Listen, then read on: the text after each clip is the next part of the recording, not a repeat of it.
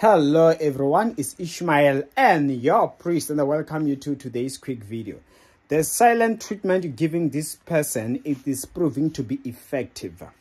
Let me tell you, there comes a time, like Paul said in the book of Timothy, was like, if someone rejects your message, act like you are not talking to them, begin ignoring them so that they may feel bad, not that you consider them as an enemy. Some people, you do it just to discipline them. Myself, whenever I ignore someone, it is not because it's an enemy. I refuse the moment I want to do it like that, but it be like, I just want them to see that they are wrong and we will talk again.